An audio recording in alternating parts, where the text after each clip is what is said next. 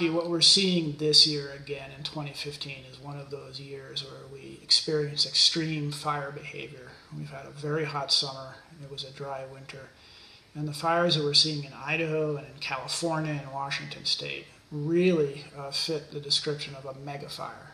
And that's a very large fire, say 100,000 acres, that burns quickly and leaves little forest in its wake. So we can't stop all fires, particularly these large mega fires, and we wouldn't want to.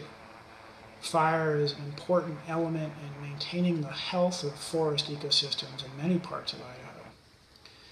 But we can make a difference. There are things that we can do by way of active forest restoration, by thinning these stands that will help provide jobs and wood products, will help protect communities, and will also improve the health of ecosystems.